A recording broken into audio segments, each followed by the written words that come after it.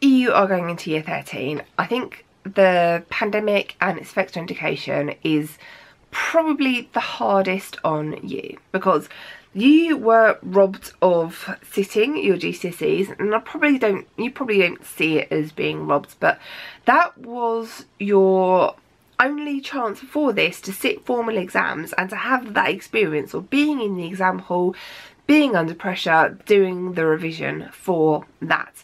And you are, like, I'm 95% exams are going to happen next year, which means you're going to go into your A-level exams, really high pressure exams, without having the practice of sitting GCSE exams, which is hard.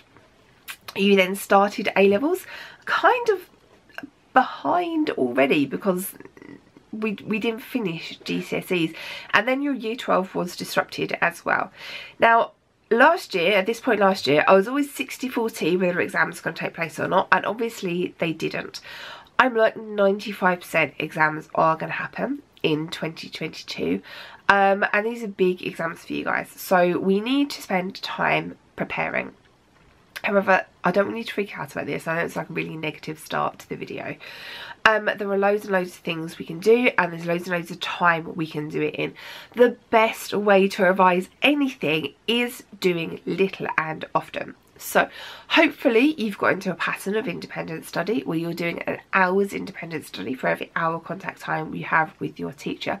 At least 15 minutes of that time at the moment needs to be purely revising year 12 content. So writing up your notes, adding to your notes, finding extra examples, filing them away in your folders for later use, and then going right back to the beginning of your folders and revising year 12 content.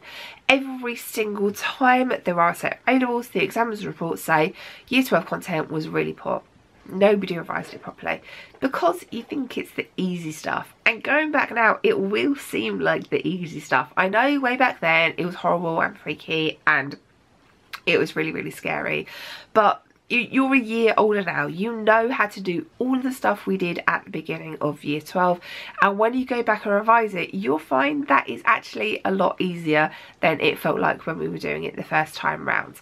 So 15 minutes of that hour's independent study, I'd like you to focus on revising year 12 stuff. Now, this can be just making flashcards from definition. When I was training to teach, somebody told me that in A-level sciences you learn more new words than you do in A-level French, and I 100% believe this. Partly because this is what I've spent my summer doing. This is a 300 odd page glossary for A-level biology with crosswords in to help you revise. Now, I'm sure at some point in one of your tests, whether it's biology or any other subject, you wrote down an answer and it was wrong by like one word, or the slight meaning got confused and you didn't get the marks. That is how strict definitions are at A-level. So actually going back and looking at all the new keywords that we threw at you at the beginning of year 12 and making flashcards for those is a really useful thing for you to do. And it is revision, but it's not like the really hard thinking revision when you're throwing yourselves into past papers and doing loads and loads of work like that.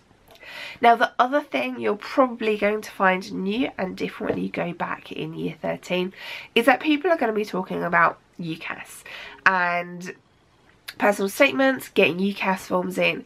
If you're applying for Oxford or Cambridge or medicine, then the deadline is the middle of October, which is very soon. If you're not applying for any of those, you have until January.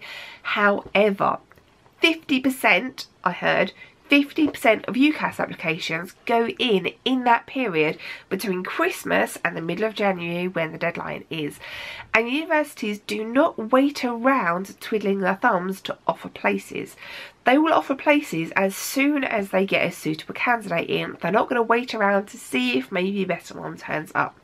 So the earlier you get your Ucas application in, the better.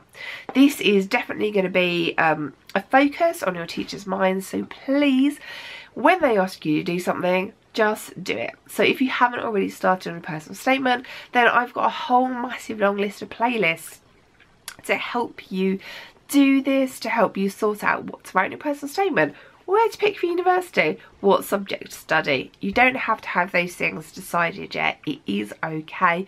You still have time to change your mind about these things.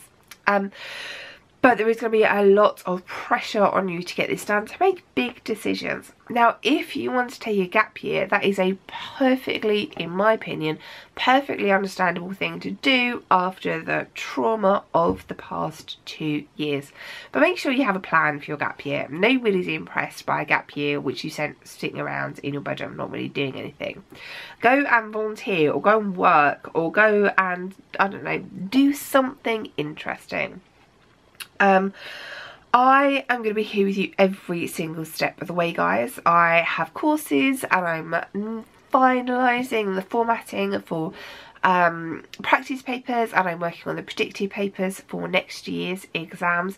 Courses are all up on my website, and then the whole topic videos, which I know everybody loves, are mammoth. I think maths is like 4 hours.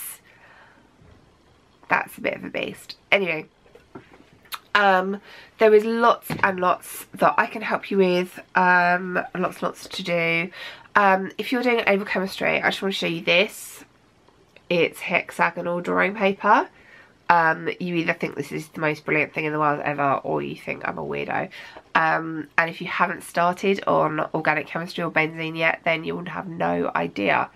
But when you do, you need this. It is available as a free download from my website, so unless you want to print it off, you can just like draw a little bit here and then cut it out, stick it in your notes, and then write their mechanism next to it. Love it. I use it all the time. Anyway, guys, I know the past couple of years have been brutal. I know the uncertainty about what is happening next really doesn't help with absolutely anything at all. But I'm going to be here with you as much as I can every single step of the way, with your studies and with your university application forms, and even if you don't want to go to university, I've got other stuff on there for you as well. So good luck, guys. It's going to be a tough year, but we can do this. Ouch!